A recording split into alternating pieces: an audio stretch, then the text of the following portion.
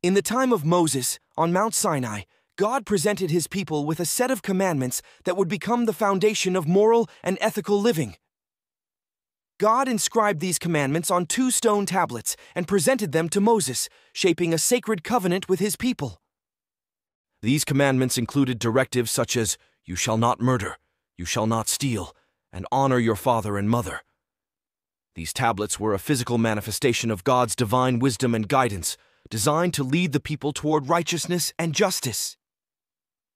The tablets of the 10 Commandments stand as a timeless symbol of God's covenant and the principles by which his people are called to live.